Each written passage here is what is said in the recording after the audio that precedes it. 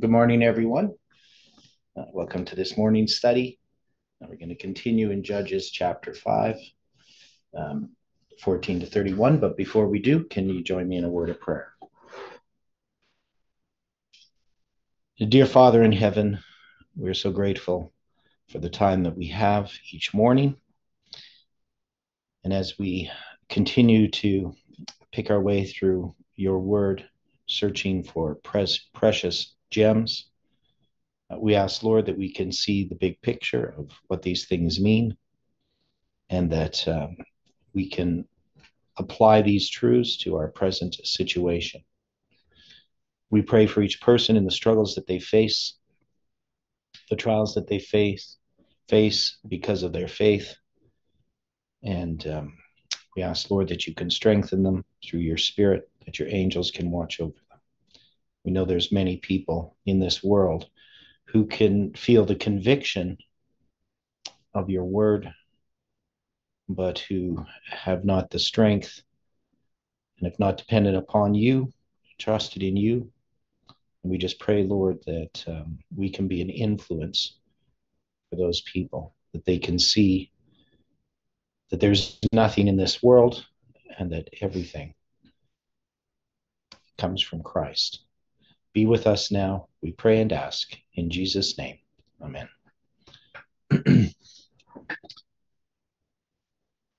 Well, good morning again. Now, yesterday we had gone through the Judges verse 14 and started looking at verse 15. Now, so the question that we have, is there enough for us to place Judges 14 as a waymark? And we would say the first angel arriving, and where would we place that? Because that's what we were trying to address.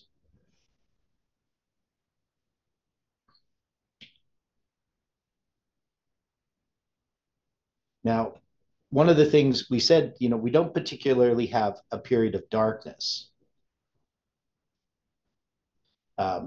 expressed here, but we do in verse 13. That is, it talks about him that remaineth, the remnant, right? So the remnant are those that survive after there's a separation, right? And it says, then he made him that remaineth have dominion over the nobles among the people. The Lord made me have dominion over the mighty.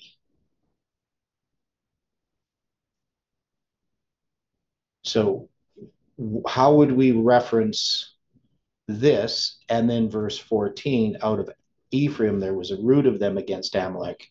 After the Benjamin among thy people, out of Machir came down governors, and out of Zebulun they that handle the pen of the writer. And the princes of Issachar were with Deborah, even Issachar also, Barak, he was sent on foot into the valley. For the divisions of Reuben, there were great thoughts of heart. So how are we going to place this on these lines? Well, step back onto verse 13 for a second. Yeah. Okay, so in verse 13, that's the one that says, then he made him that remaineth have dominion over the nobles among the people. The Lord made me have dominion over the mighty. So Okay. Okay. So you have this doubling of dominion. Yeah. But you also have this situation with him that remaineth. Right. And the word remaineth here is a survivor, left, remain, remnant, rest. Now, an odd situation, which may or may not apply here, is that's from the Strong's Hebrew 8300, right? Yeah, 8300. And one way that you can get to 8300 is 6,000 plus 2300. Okay. Yeah. So those that remaineth, can it be said that these are the ones that are willingly able to study the 2300 day message?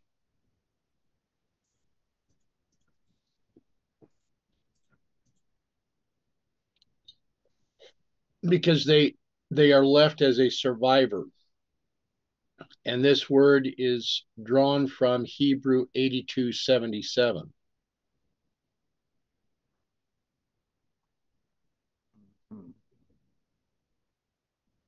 7287. No, Hebrew 8277. Oh, I see what you're talking about. The word remaineth. Right. So I'll read. Yeah. Okay. So we have here, of course, the doubling, which we have been applying to the second angel's message. And they have dominion over the nobles among the people, and made me have dominion over, as it says, over the mighty, over the powerful, tyrants, champions, or chiefs.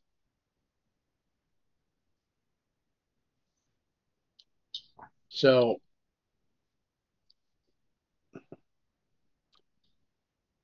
is this a reference, again, to putting the understanding that the Millerite had back into the world's eye? Okay. Well, I don't know if I quite. Um, okay. So, I mean, just on the surface, we have this verse 13. Right. And we know 13 represents rebellion, right? And we can see that this is where we have this separation in the movement, right? That is where I'm taking this is it's bringing us to 11:9. Right? That's how I understand it. That is, it's going back because we know that this the Song of Deborah and Barak is covering this period from November 9 to January 11th. But then we say that this section, chapter 5, verse 14 to 31, is a repeat of that history. And the reason why it's repeating it is it's giving us another take on that history, how that history is repeated, right? That is, what happened.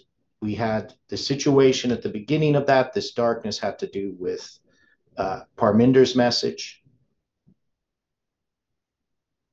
right? And the Song of Deborah and Barak addressed the Levitical chiasm, just as Deborah and Barak, the line of Deborah and Barak addressed the Levitical chiasm. And then the Song of Deborah and Barak is us basically studying that history, right? We understand the Levitical chiasm. I use that structure and that understanding that was given to us on November 9th to tell Jeff that July 18th is going to possibly fail. It's on a line of failed predictions. He ignores that. We have a disappointment on July 18th, and that's chapter 5, verse 10. That's going to give us the 10th day of the 5th month, when certain of the elders of Israel come and sit before Ezekiel, right? And so that is what is studied, is the message of Ezekiel after the disappointment of July 18th, right? So the 10th day of the 5th month. And then we go through, we rehearse or examine the foundations. And then when we get to December 25th, 2021, we have this empowerment of this message because of the 777 structure. And then we have this 1 year period to January 11th, 2023. That is 383 deficient days, or deficient embolism, so 383 days. And so when we get to January 11th, 2023, that is a close of probation, in a sense, on that line. So now we're saying that this is illustrating this close of probation within this movement that we are now experiencing. But when we take this line, it's going to obviously go back, like all lines do, and cover this history and show how what happened in the past is now was illustrating what's happening now, right?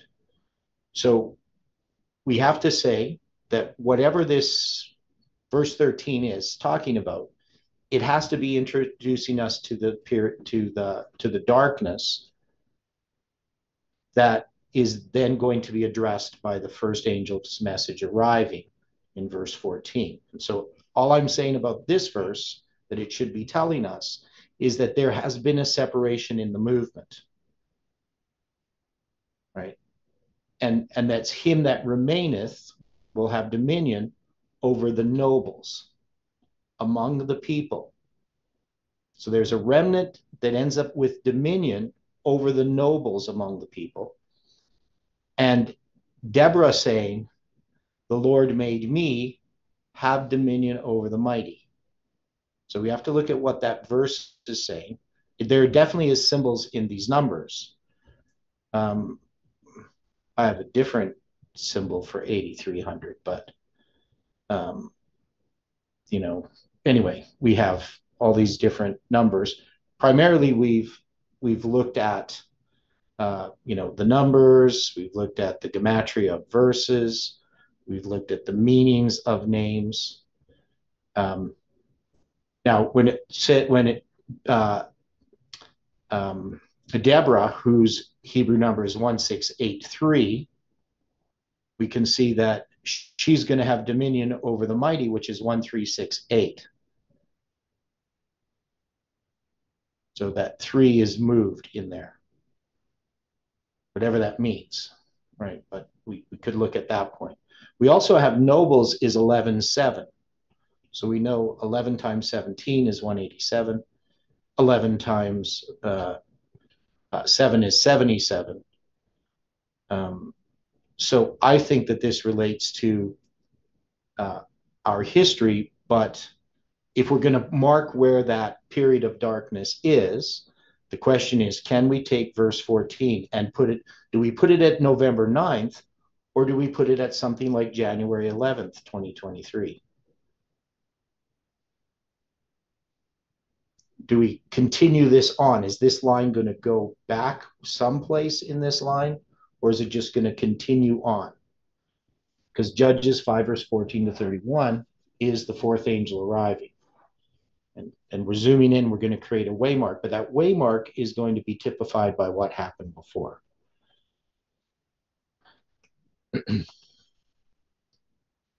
Does that help, Dwight, to show you what I'm thinking? It helps a bit, yes. Okay.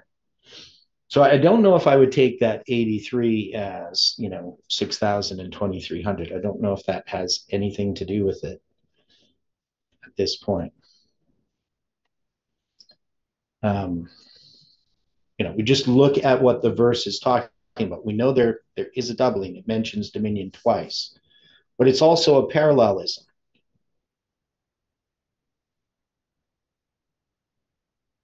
Right? Okay, and he made him that remaineth have dominion over the nobles among the people. The Lord made me have dominion over the mighty. So it's a parallel structure. So it's a line upon line. And so it's comparing two different lines.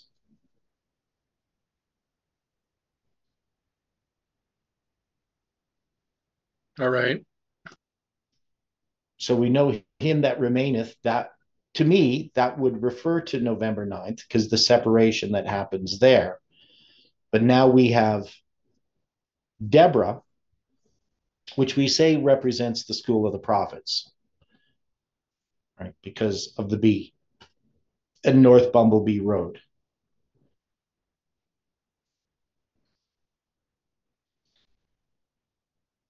So, as a message, what is Deborah? How have we understood her as a message?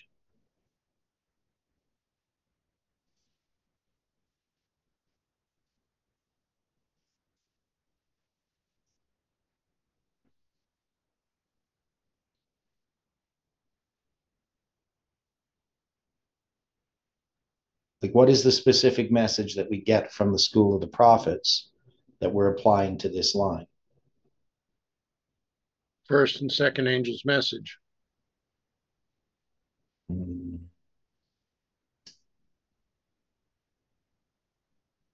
Well, in this line, because we have a specific message that Deborah comes to address, right? A specific issue, right? So the issue had to do with Sisera, right? Right. And so if we focus on the school of the prophets, we know at the school of the prophets, before we had the school of the prophets, I mean, we had Lambert Church and we had FFA, but then they built the school of the prophets, right? And that's going to be in 2000 and, well, I guess technically in 2014 and 2013, 2014. I don't know. I think they started in Jeff's house technically in 2013. Is that correct? Anybody know about the school? Might have been 2000. I know in 2012 he was talking about starting the school. So I think that they had Tyler, Brittany, and Michael as students in 2013. Sounds familiar. Right. And 2014, anyway, I met them in the fall because I was at the camp meeting in 2014. And I believe that they had at least gone through, a couple of trimesters.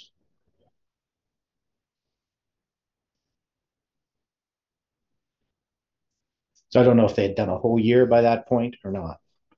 But anyway, so we get this Deborah. So Deborah, she arose, or she calls this message to awake. Awake, awake, Deborah, awake, utter a song. So she is told to wake up. And then arise, Barak, and lead thy captivity captive, the son of Abinoam. So we place that at December 25th, 2021. Right. So we applied this to our movement there. So Deborah, who is this message from the school of the prophets, which is at the end of that 777 days, this message is given, right? And then January 11th, it says, he that made him that remaineth have dominion over the nobles among the people, and the Lord made me have dominion over the mighty. So that brings us to December 11th, 2023. So the question is, when we take this next line, which is the arrival of the fourth angel, do we just start there, or do we go back over this history of this movement? Does this line cover again the same material that we had? And since verse 13 is a parallelism, and it's talking about those that remain, but then it goes back, the Lord made me have dominion over the mighty. So there's this word dominion that's running parallel. Now that word means to tread down, that is subjugate, specifically to crumble off, have dominion, prevail against, reign, bear, make rule of life.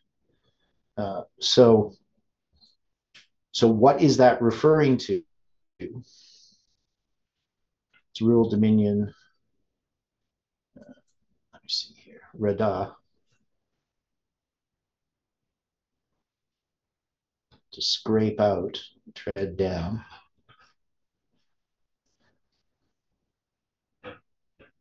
because this is conquering a message, which is the message of Parminder. So one of the things that that we have been saying through these studies in Judges, and even before that, even in the book of Joshua, is that we have left over from the Adventist Church and also left over from Parminder's teaching ideas that have affected this movement. Now, some people are quite offended by that because they take it as if we're saying that they're teaching the same things as Parminder, which I've been accused of teaching Parminder's teachings, but I've never accused anybody of doing that. I'm just saying that we're affected by some of the things that Parminder taught. That is, we haven't examined them and removed them from our thinking. One is how he looks at the lines, right? So if we haven't spent time understanding the lines, if we still have Parminder's understanding of the lines, if we're still talking about priests, Levites, and Nethinims as three different lines, then we're infected by Parminder's teaching.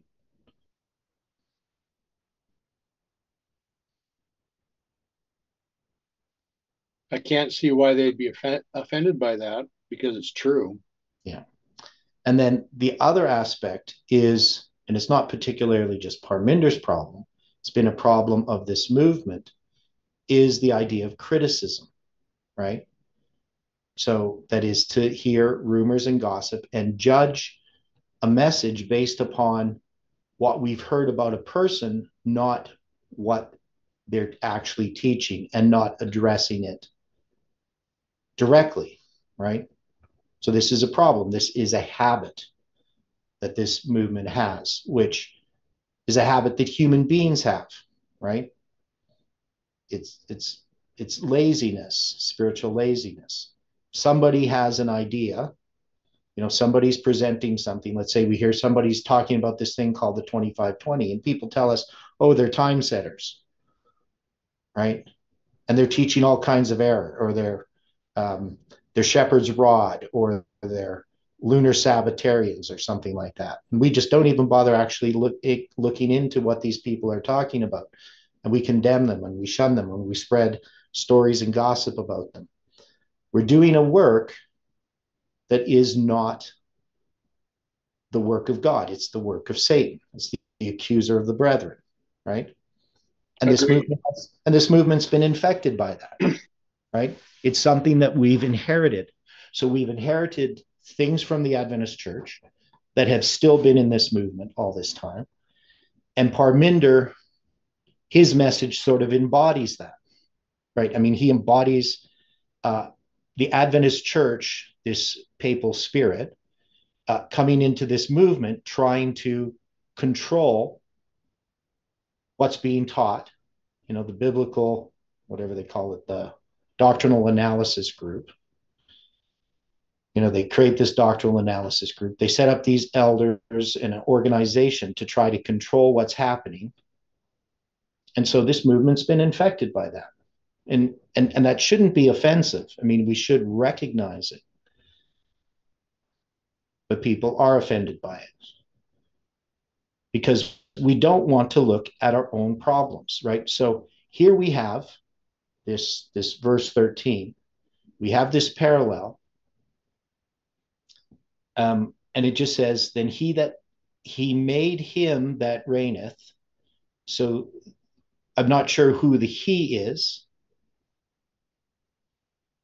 It could refer to the message of Barak, because it says, arise, Barak, and lead thy captivity captive, thou son of Abinoam. Then he made him that remaineth have dominion over the nobles among the people. The Lord made me have dominion over the mighty. And so this wouldn't just be a parallelism then. These two verses would be a mirror, because you're going to have Deborah mentioned first in verse 12 and last in verse 13. and Barak second in verse 12 and first in verse 13. So you could say, awake, awake, Deborah, awake, utter a song. The Lord made me have dominion over the mighty, right? So her song, her message, is her having dominion over the mighty. And then arise, Barak, and lead thy captivity captive, thou son of Abinoam. Then he made him that remaineth have dominion over the nobles. So that's what Barak does. So the message of Barak and the message of Deborah go together, but they're different messages. And so what are those messages? How have we understood why there's a Deborah and why there's a Barak?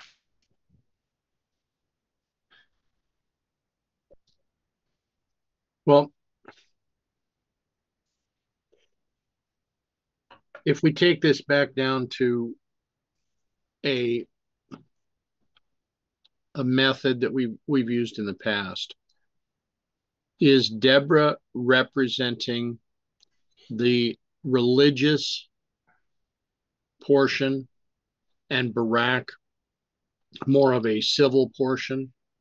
Okay, so yeah, so we sometimes have done that here. Because we have male and female, so that could be religious and civil. Though it doesn't seem to be that way here, in the sense that the message of Deborah is referring to the school of the prophets, right? So we would have to see what that message is that the school of the prophets has, why this message is connected with the school of the prophets. Well, and then Barak, we know, represents specifically a chronological message dealing with the calendars, because his number is 1301. And we know that is, if you multiply that by 1,000, that's the number of days, 1,301,000, the number of days from when we get the first day of the first month in 1533 BC, the first time we get the first day of the first month, to the first day of the first month in 2030, which has been this date that is witnessed to in so many different ways. And it's connected to, of course, the symbols of July 18, 2020, as well as the story of Ezra 7 to 10. So the message of Barak specifically refers to chronology, so I don't see how that can refer to civil. No, okay. I'm making an application because in this situation, you have Deborah and Barak, female and male. Yeah. Now, what is it that determines our fitness for heaven?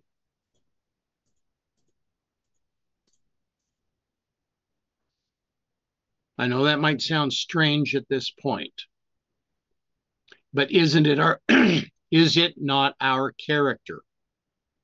Yes.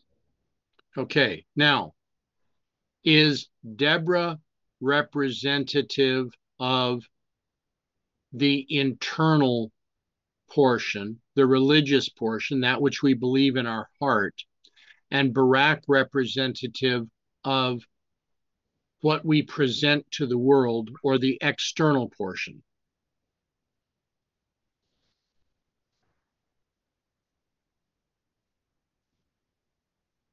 Well, I don't see that in this story. One of the comments from the chat gave the application with what we're just looking at, to apply that with Proverbs 16:32. Okay. And Proverbs 16:32.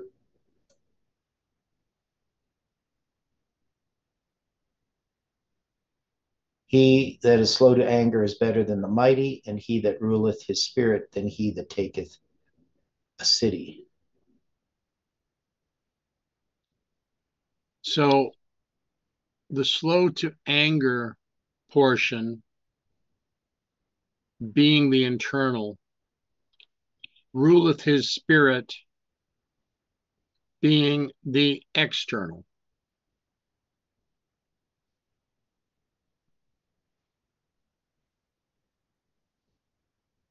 Because Barak was unwilling to go forward without the assistance. And so the glory was not given to Barak, right? Right. It's going to be given to the wife of Jael. Or Jael. It's going to be given to Jael, the wife of Eber. Okay. Again, the glory was given to a religious symbol rather than a civil symbol.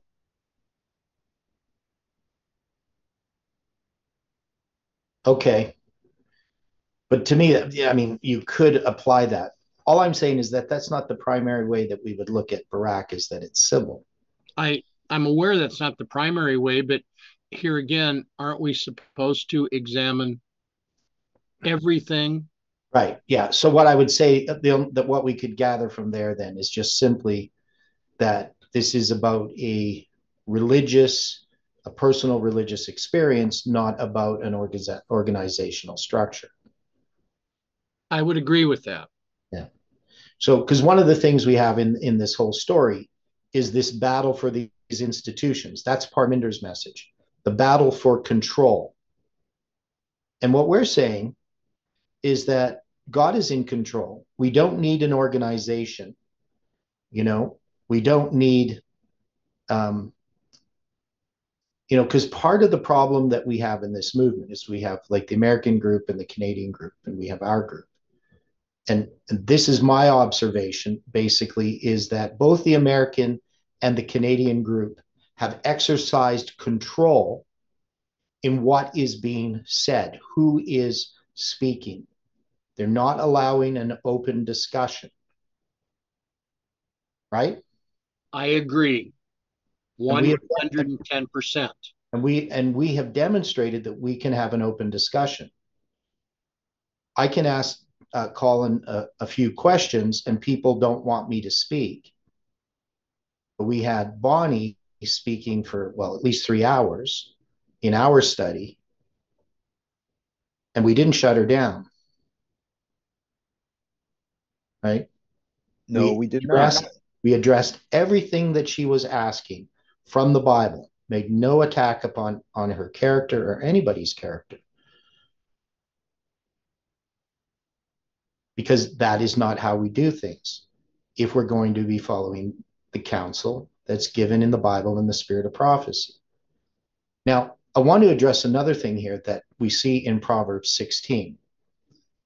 And it's in Proverbs 16:29. So remember, we get this symbol of 16:29 from where? Where did we get this symbol, 16:29?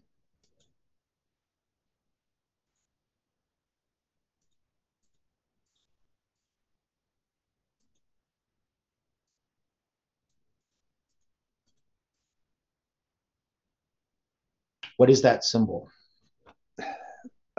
I have 1629, but I do not have what it is. Okay, so it came from Odilio's study. Right, so that's the February 12th, 22 study, that says. Okay, and this number, you can do things with it, like if you add 391, you get 2020. And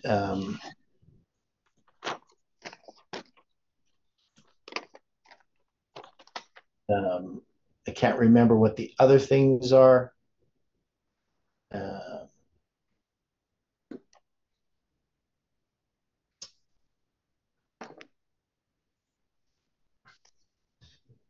Around, do you remember what Adilio's the different mathematical calculations? Anyway, the number came from the mandates, right? So it was looking at these dates, and it also was connected.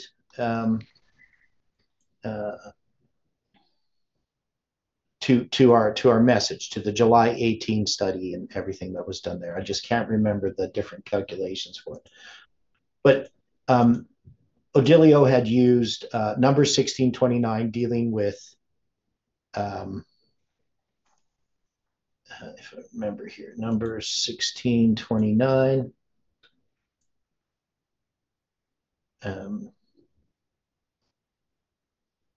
Right, so he was saying if they die the death of, well, that pertain unto, where is it here? The common death of all men, if they be visited after the visitation of all men, then the Lord has not sent me. So if they die natural death. Now, of course, this is talking about the rebellion of Korah, right? So this is just, they're going to be swallowed up by the earth. So I don't really know why that would apply. And then the other was, I believe, Exodus 16:29. So he had looked at these verses, 16:29. See, for the Lord hath given you the Sabbath, therefore he has given you the sixth day, the bread of 2 days. Now this has to do with the manna, right? Right. When they first give the manna. And we know that symbol, the 494 months, the 2,084 weeks, the 1,400 and 14,587 or 88 days, depending how you count it, that period of time becomes significant in our lines. Now, the other verse that they didn't look at was Leviticus 16:29. And Leviticus 16:29 is, and this shall be a statute forever unto you, that in the 7th month, in the 10th day of the month, ye shall afflict your souls, right? So this is going to be addressing the Day of Atonement. And so he should have looked at this 16:29 as well to understand what the symbol that he had, what it meant. But we also have Proverbs 16:29, right? And of course, Proverbs is addressing symbols, right? A proverb is like a story or an illustration that illustrates something.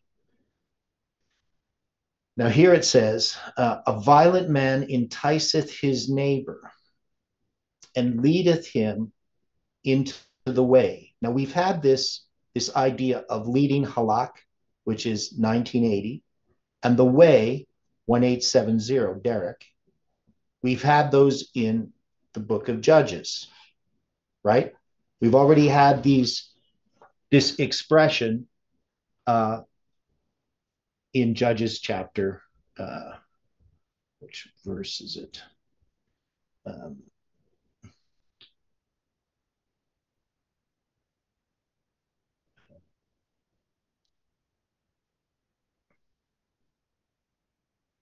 Oh yeah, and it's 360 plus 1629 is 1989.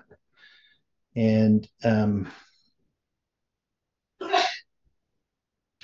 1629 plus what? 360. 360. Okay. Yeah. And let me see here. So the way that's going to be Judges. I mean, the way is such a common phrase.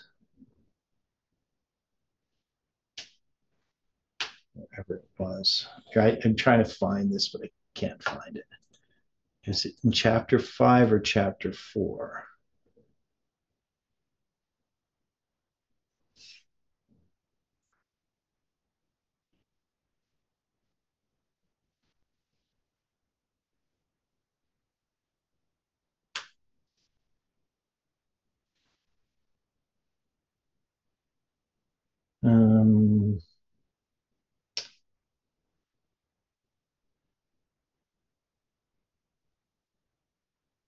There must be ways.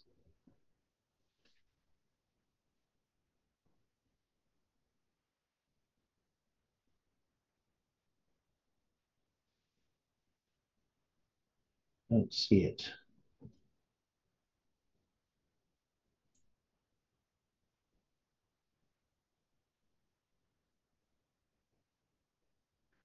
I know we have the word, I just don't see it here.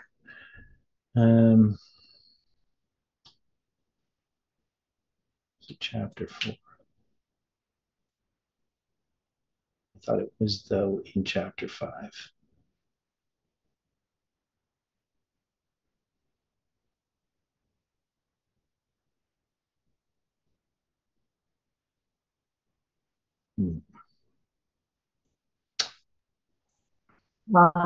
Judges 5:10 about walking by the way. Is that Yeah, what there you're it looking is. for? So why it doesn't show up in the Strong's Concordance, I don't know. Yeah, there it is. So we just had it in 5:10. Speak ye that ride on white asses, ye that sit in the judgment and walk by the way, right? So we have that in Proverbs 16:29. So here we have it addressed again in this verse. Now it's here, it's leadeth him into the way rather than walketh by the way. Now, and remember, we looked at 1980. So 1980 is August 11th, 1980, right? And that, if you count from that date, the date I was converted, the number of days that the manna fell, you come to July 18, 2020, right? Which is the way.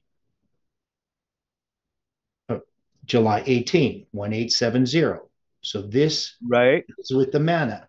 And it's in Leviticus 16:29 that it talks about the manna, the first day the manna falls. Okay? So you can see the connection.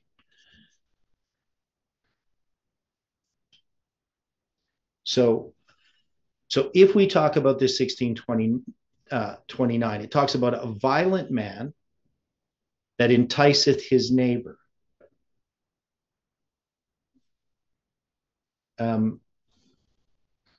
Now, this word is it means often to deceive, entice, flatter, persuade. It comes from, it's patah, which means to open, right? Often to open the eyes and things like that. You can run into that word there, but it means roomy, that is causatively to make roomy, usually figuratively in a mental or moral sense, to be simple in a sinister way, that is delude, allure, deceive, right? Now it says a violent man, violent here, that is somebody who has, it can refer to violence, but usually it's cruel or to cause damage or false.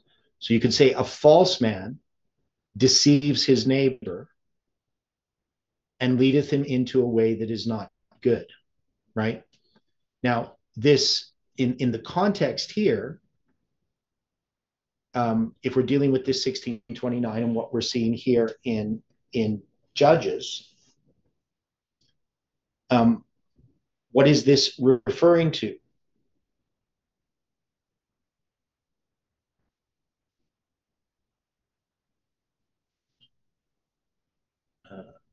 Those who use craft to mislead folks. But I'm noticing the H6601, and then we have the 661 for FFA.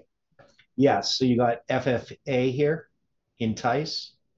So now, so when we look at this, we can look at these symbols here. And we're trying to address this movement. But can people mislead?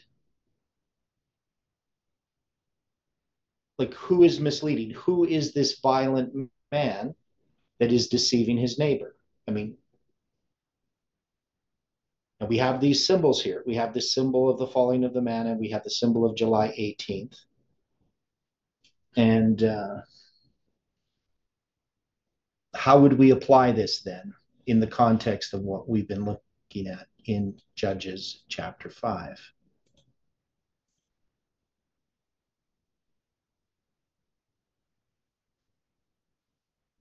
Because we say there's a remnant, right?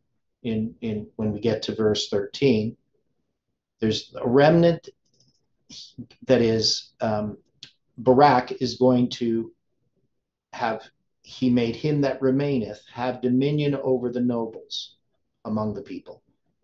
And the Lord made me, Deborah, have dominion over the mighty. And I'm saying that this is relating to 1629. Now, we had looked at 1632. That's why we ended up at 1629. So what is this? What information is this giving us?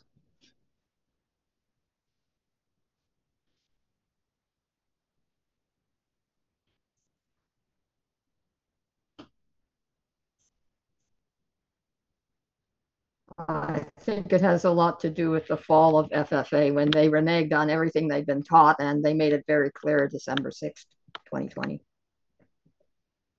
Okay, so it would relate to that, but it's relating more specifically to what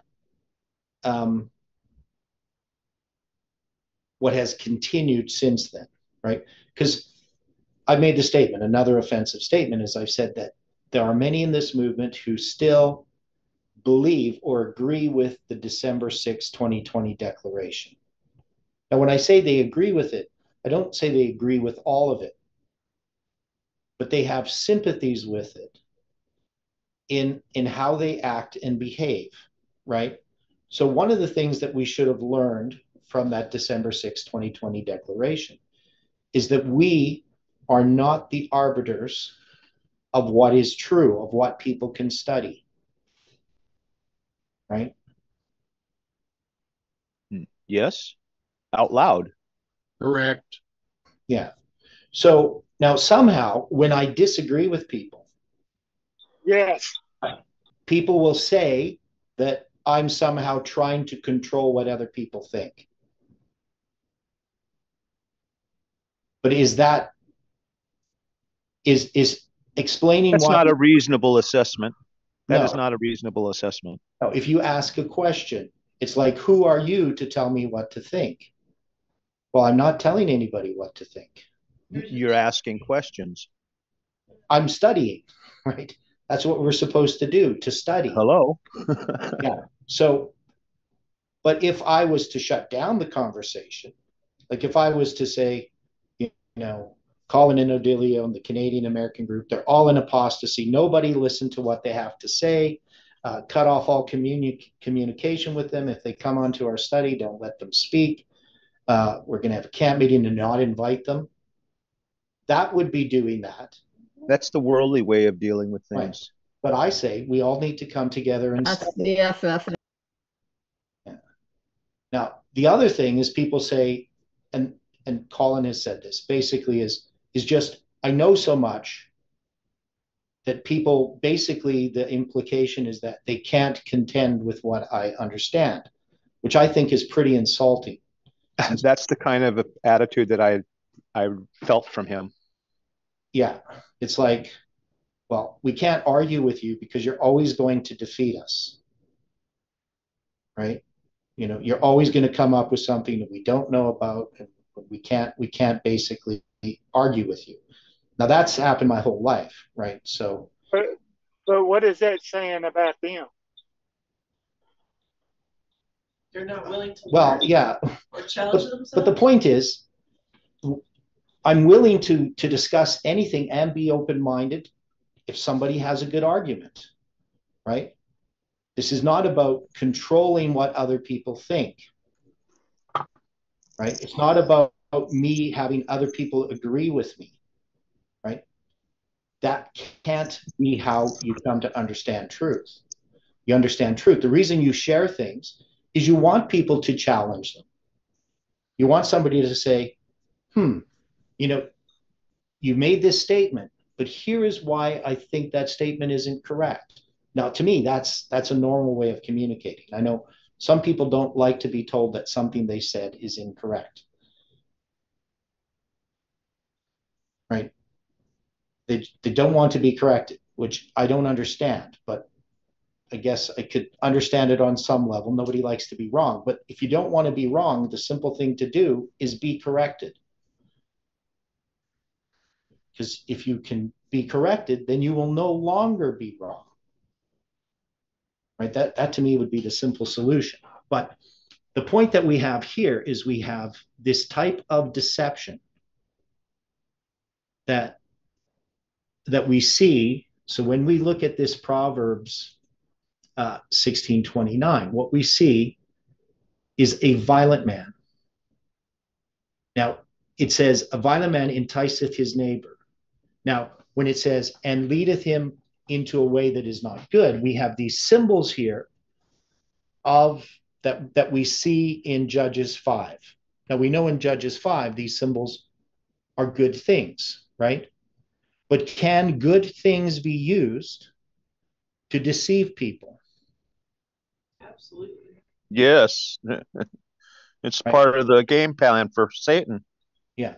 So what ends up happening is people will, for unjust reasons, right? Unjust gain, for jealousy, for unrighteousness, for wrong reasons, they're going to misuse these symbols that God has given us.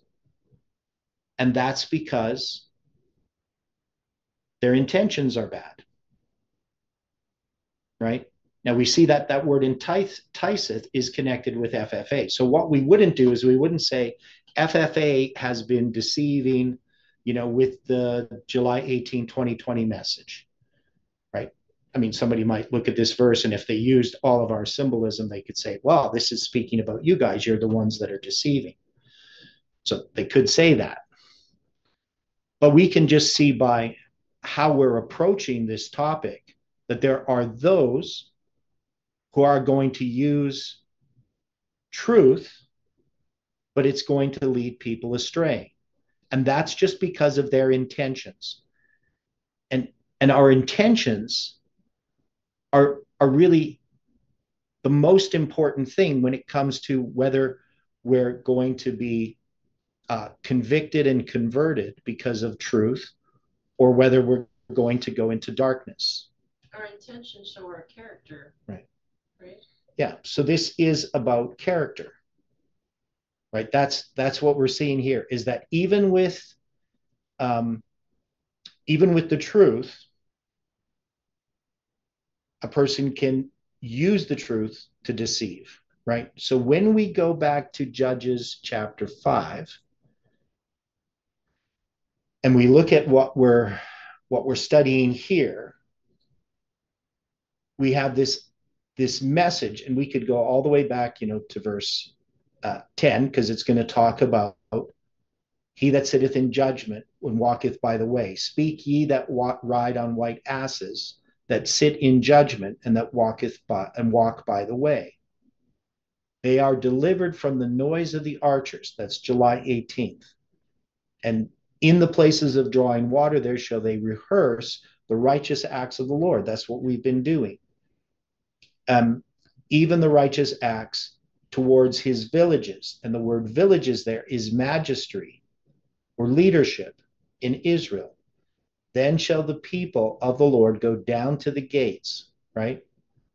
And we're going to have that going down to the gates is this battle over this message. And then in this battle over this message, we have two messages that are presented. Deborah, and Deborah is 1683. 168 times 3 is 504. That's 2 times 252. That represents the prophetic mirror. This represents the truths that have come from the school of the prophets.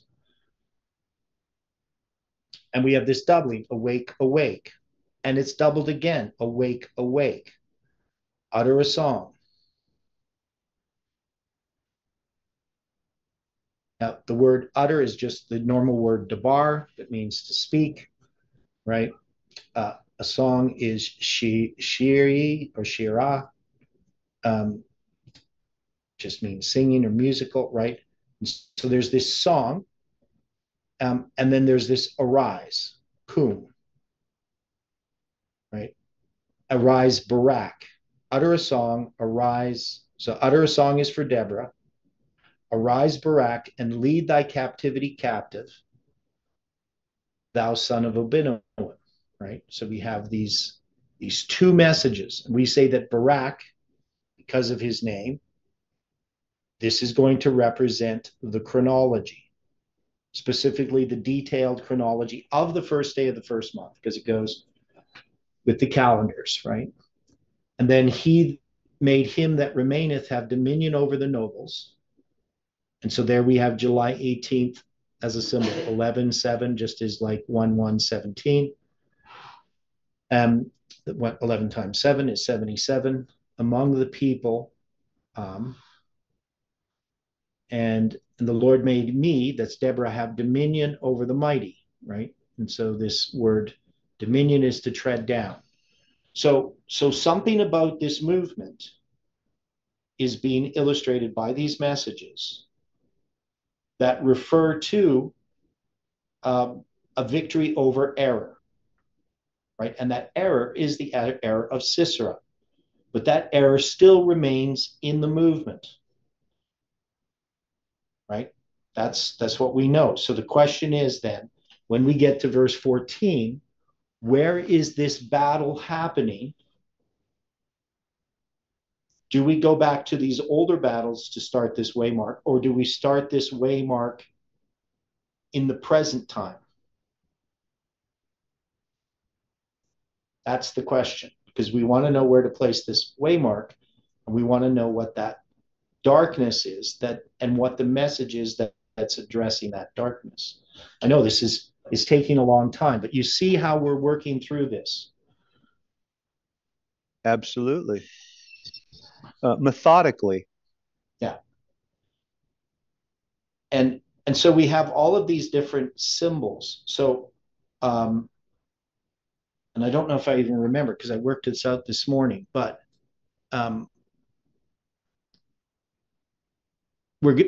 these two verses, 14 and 15, at least go together. We might add verse 16. But out of Ephraim there was a root of them against Amalek, and after thee Benjamin among the people. Out of Machir came down governors, and out of Zebulun they that handled the pen of the writer. Now we had looked at some of the gematria of these different names, right? So we had put in, for instance, Ephraim. And when we looked at Ephraim, the reverse sum of Ephraim was 11-9. And then we put in, I can't remember if we did Benjamin, but let's put in Benjamin. And the reverse sum of Benjamin is 149, but also the combined is 216. So you get this symbol of this 6 times 6 times 6. When we put in, we could put in Machir if we wanted to.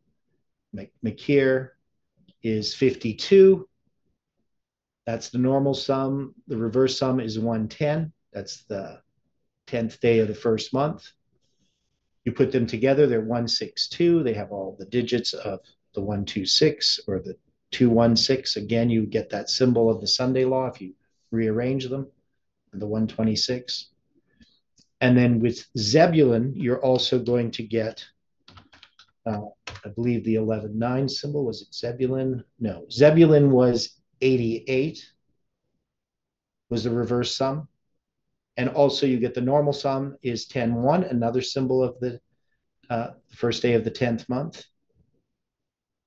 Could also be the 10th day of the first month.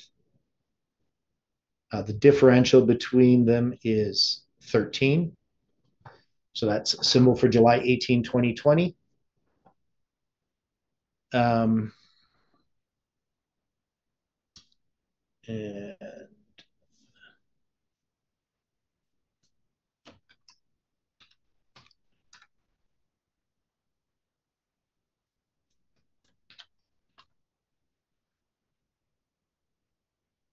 now Machir is also out of Manasseh, right? He's from the tribe of Manasseh. And Manasseh, the combined gematria is 216. That's the reverse and the normal sum put together. So we have that again.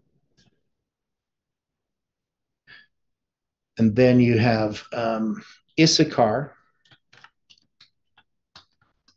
And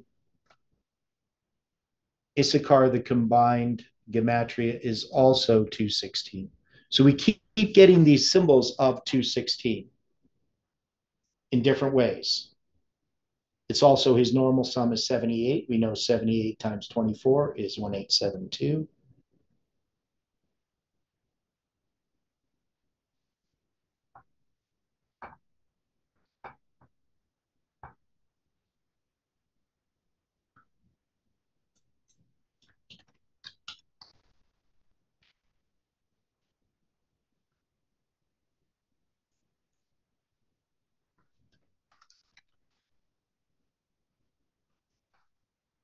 Okay.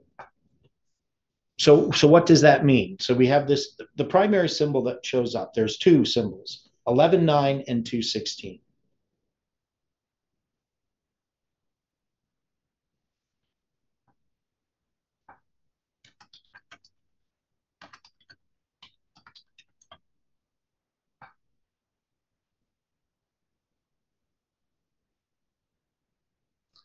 We also get a lot of 135s and different combinations of those numbers, as well as 189, which I'm not sure what that means.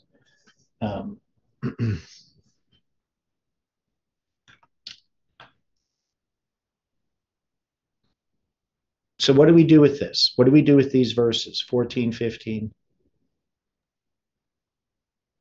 And we also have verse 16, why abodest thou among the sheepfolds? Yeah, 216 refers to Samuel Snow as well. And also being dropped from the three angels' message notifications on February 16th. Okay. Now we have 14, 15, and 16. Can we put these together? Why would we put verses 14, 15, 16 together? And the question, why abodest thou among the sheepfolds to hear the bleatings of the flocks? For the divisions of Reuben were great searchings of heart. Anybody know what I'm thinking? Or does anybody see something here? Well, the alternate Hebrew for that, for 16. Yeah. Why abodest thou among the sheepfolds to hear the bleatings of the flocks? In the divisions of Reuben, there were great searchings of heart. So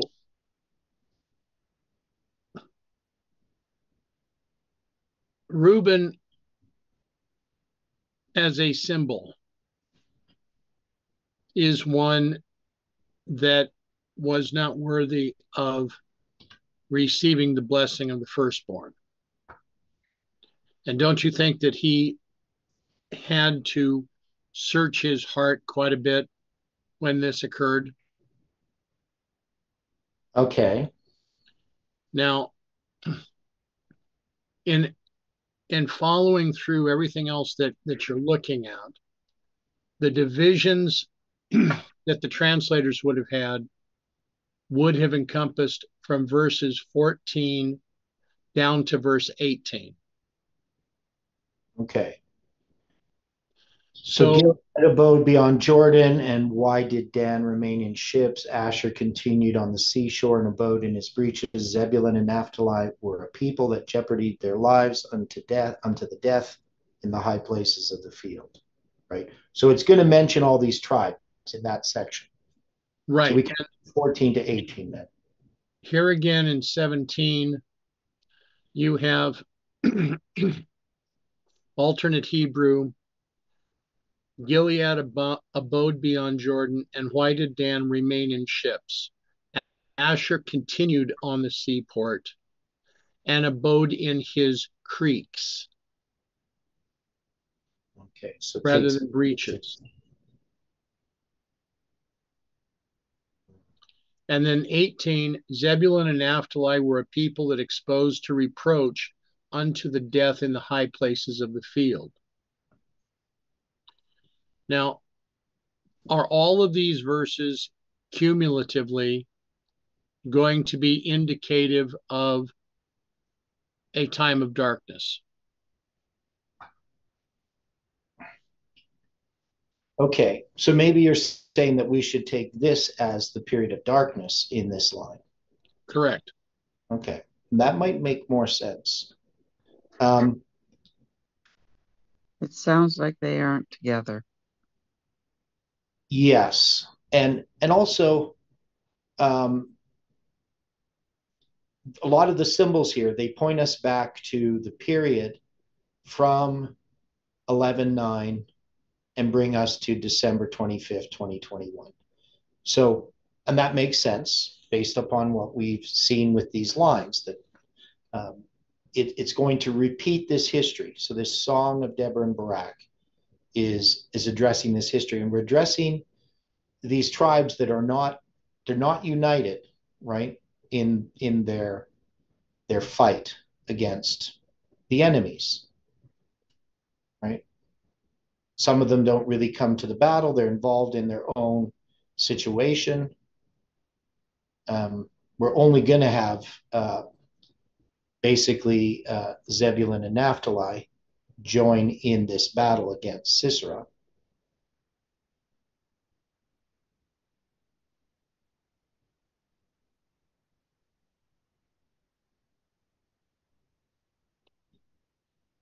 See, when you were asking the question about 216, 216, yeah, I'm very familiar with the symbol of the 217. Yeah, that's July 21st. Yeah, correct. But we've also made the application that is another symbol of midnight. Right. But now 216 is a symbol of the Sunday law. Right. But it's also from Samuel Snow's letters, February 16. But since we would look at this, or I would be looking at this in a progression, is the 216 then followed by a period of midnight for those that have not been willing to study? Okay, that makes sense.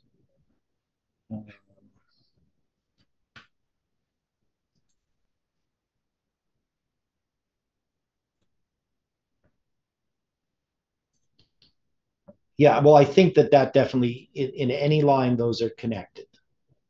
Midnight and the Sunday law. Okay, now we've just had two questions in the chat. Okay. So the questions there, does 101 mean first day, first month? It can. Normally, though, it means either the 10th day of the first month or the first day of the 10th month. Yeah, and 216, well, could it be Nashville's warning on June 21st? It could. That's not impossible.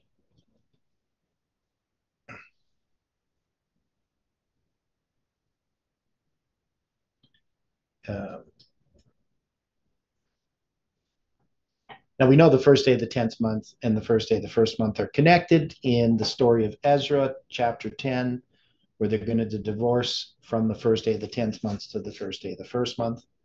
That's where the divorce proceedings occur. Okay, so let's take a look at some of this. We got to get some of this down on this line. So we're going to say that this darkness here, we're going to place Judges 15 or Judges 5 verse 14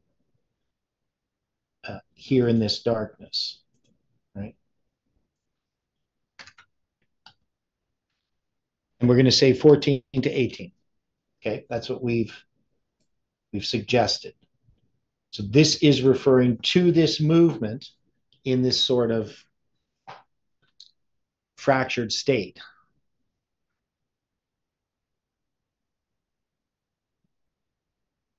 Now, we're going to have to put where the first angel arrives as well. But we're going to just say that this is what this is referring to. Now, what are the names of the tribes and the names of the people involved? And what symbols have we got from the gematria? So we're going to say we got Deborah, and we're going to put her number. It's H1683. So we'll just do this in an organized way. Barak. What's his number? It was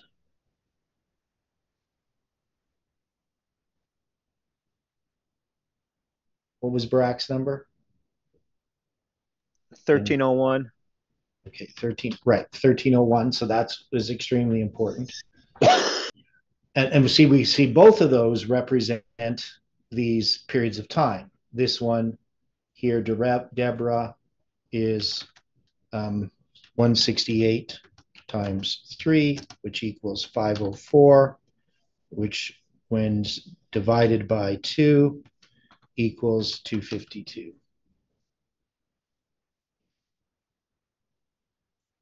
Okay. Now, Barak, this is that period of time. It's does anybody remember specifically what that period of time refers to?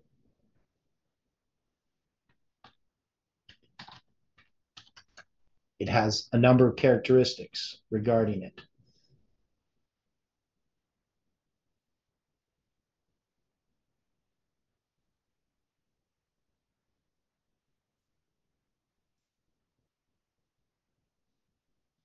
So it goes from the first day of the first month in 1533 to the first day of the fifth month in 2030.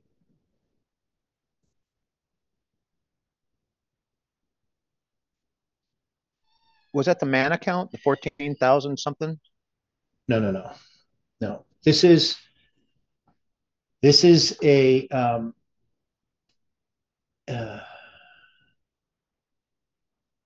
this is just the period of time from the first day of the first month in 1533 when we first get the calendar to April 5th, 2030, which is the first day of the first month. So we're just counting a period of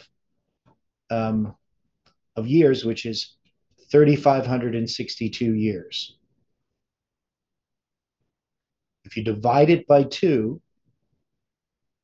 you get 1,781 years, right?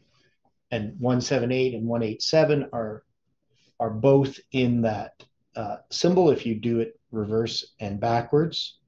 And 178 and 187 equal 365. So it's also the 212th prime. 1301 is the 212th prime number. So we have all of those symbols attached here. So with Barak, you got this, right?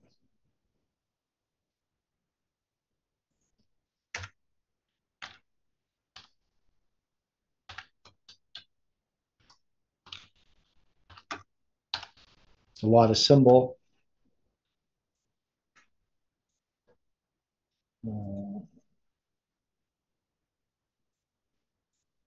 Guess I need to do this.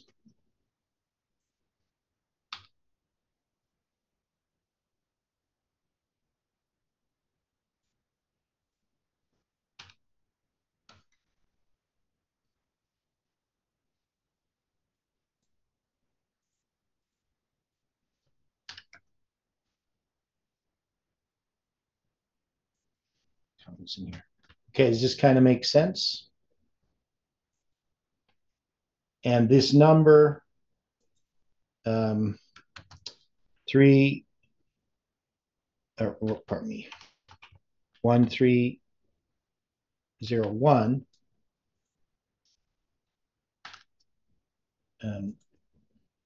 is the 212th prime.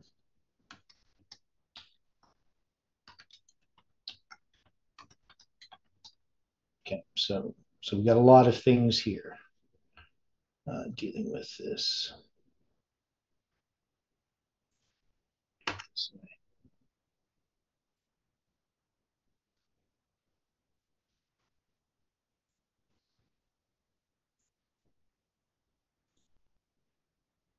So lots of things with these people's names. Now, we also have the different tribes. So what are the tribes that are listed and the gematria for those tribes? So we're going to have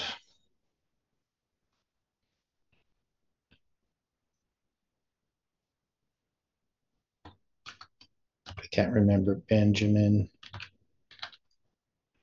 Ephraim, Manasseh,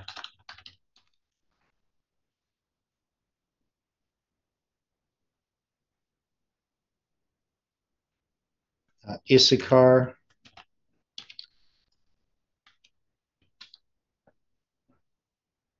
Okay, can you name them out for me? Because I'm not looking at the verse, if anybody's looking at the verse. Benjamin, Issachar, Manasseh, of course, that's going to be Machir. And then there's Reuben. Right, Reuben. And Gilead. And Dan. And Asher. Okay, so we got, who else was it? Dan and Asher.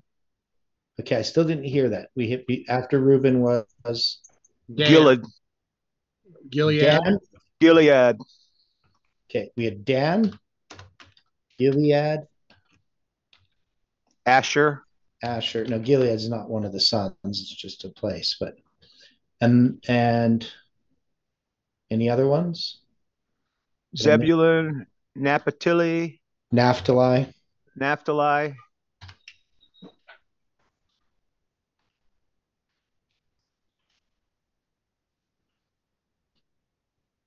No, so not all the tribes. That's all I'm seeing. So there's no Gad, there's no Simeon, there's no Judah. I didn't see any of those. Yeah. Okay. Okay, but Gilead is Dan. Is Gad? Or what is Gilead? Okay, Gilead is a son of Machir. Okay, so that just goes along with Machir. Right. So I'll put, yeah, so what I should have done. So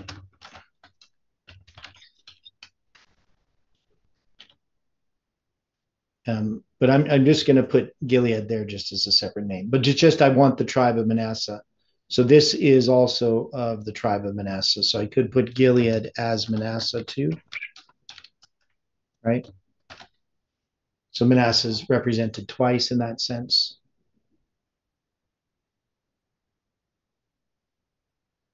Well, if you're going by the Machir, yeah, that would be the one, right? And Gilead the second. Yeah, so Gilead's just, it doesn't matter the order or anything, but yeah, Gilead is the son of Machir, descendant of Machir. But they're both descendants of Manasseh. Is that how you spell Manasseh? I think you're correct. Okay. Okay, so Ephraim, you would have that as Hebrews 6:6-9. Okay. Yeah. Machir, Hebrew 4:3-5-3. Okay. Benjamin, Hebrew 1:1-4-4. Yeah, so we got the 144,000 symbol there. Right. Zebulun, Hebrew 2074. Okay. Issachar, Hebrew, 3485.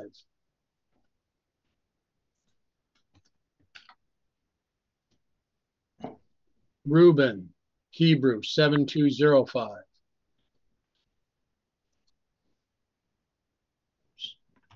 Yeah. That's interesting too, because here's Reuben being mentioned in consecutive verses. Yeah. Okay, Gilead, Hebrew, 1568. Dan. Well, that was Gilead. That was Gilead, 1568. Yeah.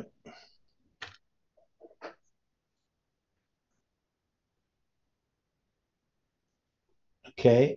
And Dan. Hebrew, 1835.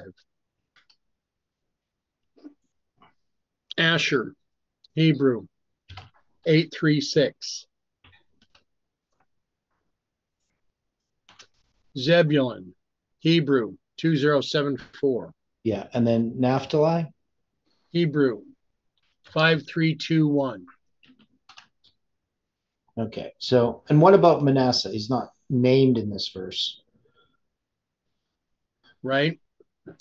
Okay.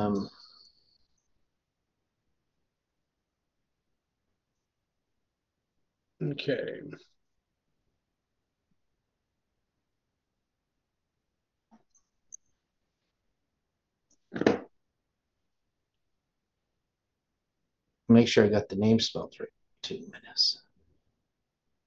I'm not sure if it's an E or an A there in the middle.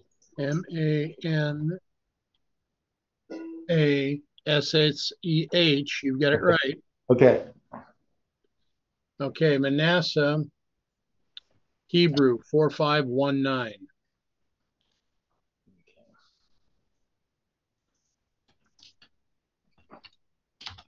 Okay, so we got there. Now, what about the gematria? So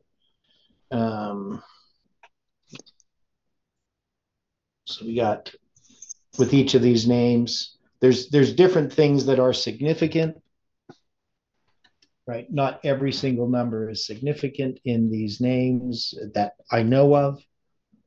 But if we look at, like, I guess we could go through them methodically.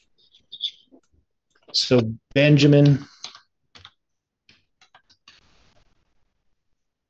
his combined gematria is 216. So we'll just say that's there's other numbers in there. Like 68 is the normal, reverse is 148, combined they're 216. And the differential is 80. But we're not going to write all of these in there. So we'll just focus on the ones that become the most significant for each of them. So here we'll just call it G, and we'll call it GC combined. Maybe we'll just go combined. We'll know it's gematria. Is 216, right? So that's going to be February 16th symbol there. Okay. How are you getting that number? How am I getting these? Yeah, I don't understand how you got that number. It's right here.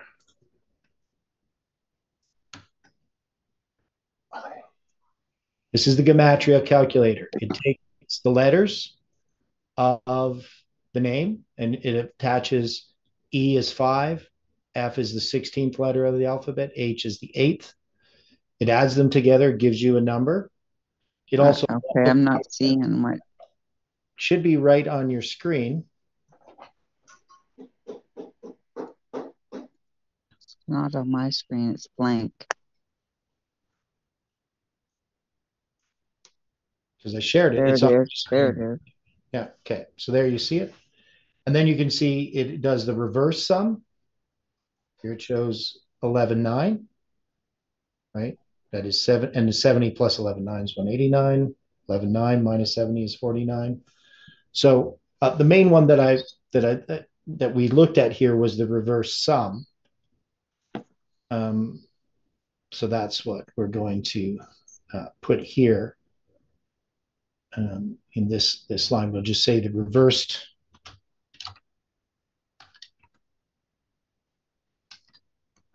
sum. So the reverse sum is 11.9.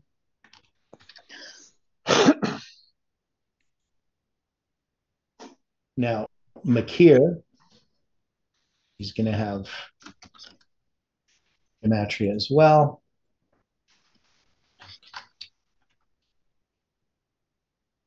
Here he has the combined is 162, so that's the 16th of February. Right, so you see how we're doing this?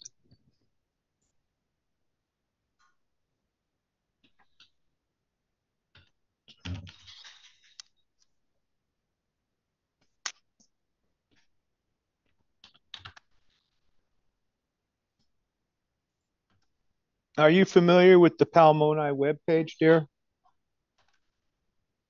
No. Palmoni.org. Okay. Yeah, and it'll have lots of different things on there. And then very useful tools. And so Issachar, the combined is 216.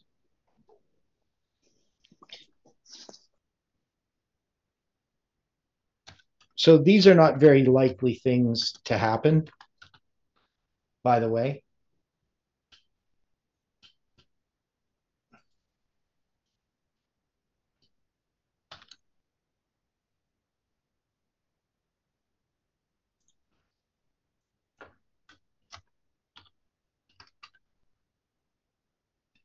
Reuben is 16.2 combined.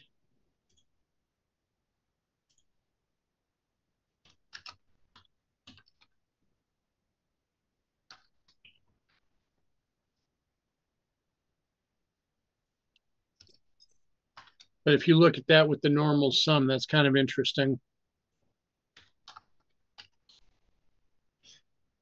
With Reuben, that it's 65. Yeah. Yeah. Yeah. The symbol that we're focusing on right now that we see, though, is we see two primary symbols, the 11.9 and the 216 that show up in the. What about that 16.2 one? Well, that's what I'm saying. 16.2 is the same as 216. Which is the 6 times 6 times 6. Right. 6 times 6 February 16th. February 16th, and 16.2 is the 16th of February. Right. Right. So we have the same symbol, just in a different order. Right. Right. We have it just in those names there. That's what we have. And then we have Dan. Now with Dan, we have an interesting reverse product. We don't have the 216 per se. So we do have 81, symbol for midnight, and the 774. Now we also have the 19. So we have Reuben had 65 and Dan is 19 as the normal sum. And do any of the other names have a 46? Not that I've seen. Okay. Because it's interesting that the judge would have the normal sum at 19. Yeah. Yeah. So we got, so here we'll just put the 2 for him, the normal sum and the reverse product, because both of those are interesting.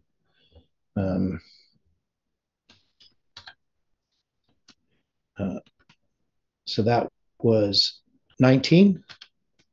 Whoops. Right. And we had the product was 7774, right? Is that right? Right. Yeah. So that's the reverse product, pardon me. reverse product. Okay, and then we had Gilead.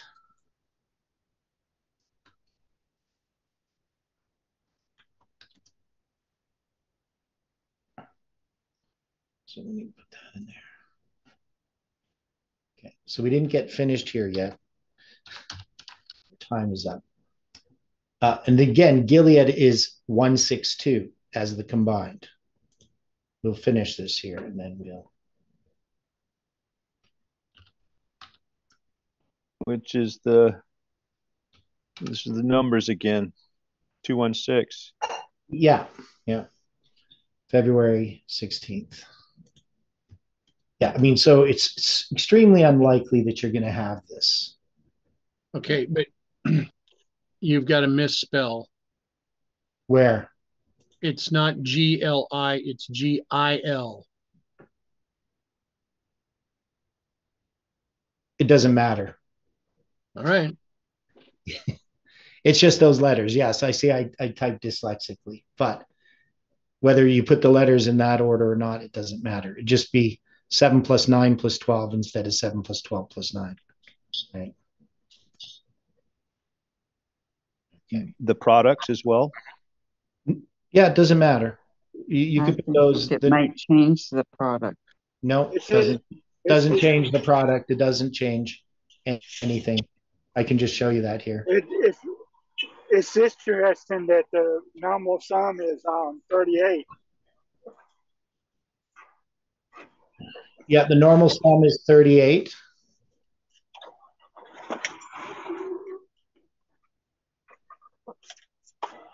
But anyway, you see there, it doesn't change anything. Doesn't matter which order you multiply numbers in. Okay. And then we have the next one is, what did we do after Gilead?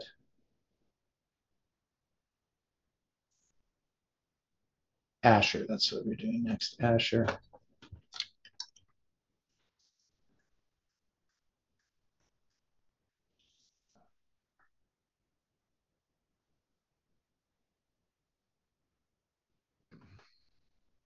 So with Asher, we don't have anything other than 84, which is, that's the reverse sum. I'm going to put that one in there because I think it's significant.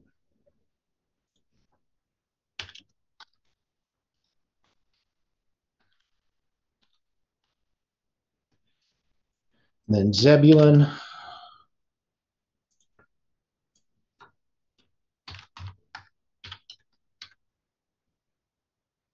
And Zebulun, we're going to have the reverse sum of 88 and the normal sum of 101.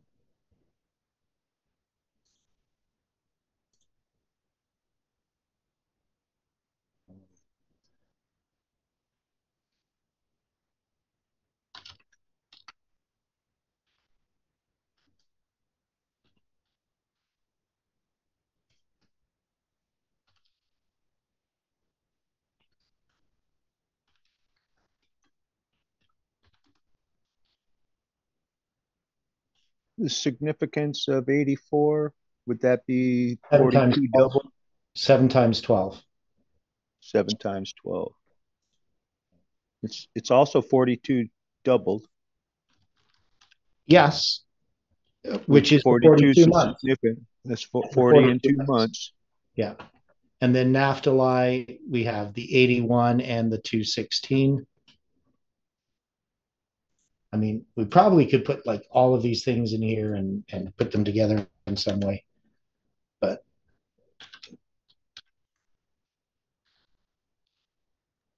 well, I tried adding up the numbers for the Hebrew numbers and came up with a funny figure. What was it? 31,474.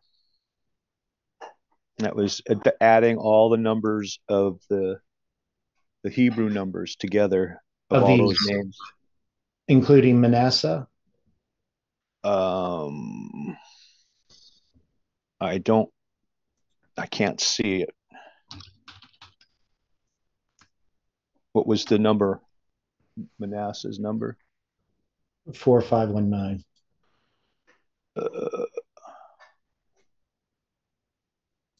4519. No, it's not in there. Okay. Plus that, huh? If you want Oops. to.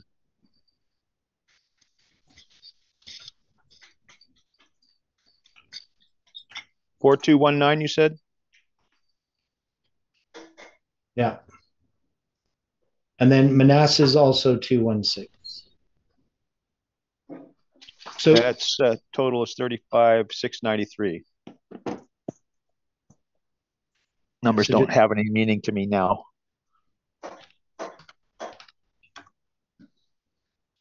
Okay, so one of the things you'll see here, if you zoom into this,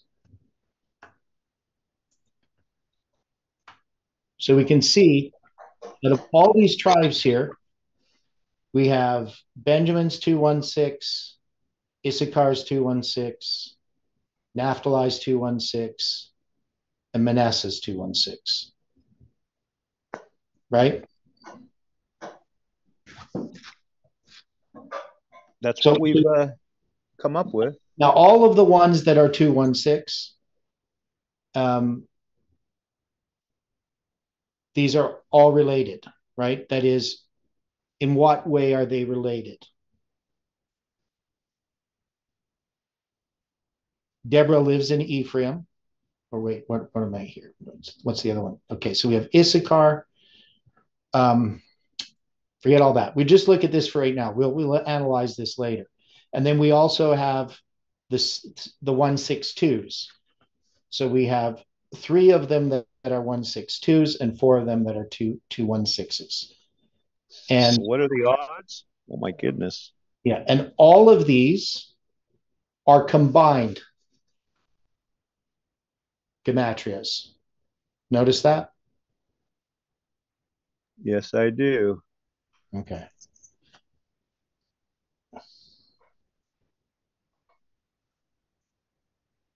So that's pretty interesting. So that's now how likely that is. I mean, I could probably figure it out statistically. Particles in the universe thing again? Well, no, I don't think it's particles in the universe.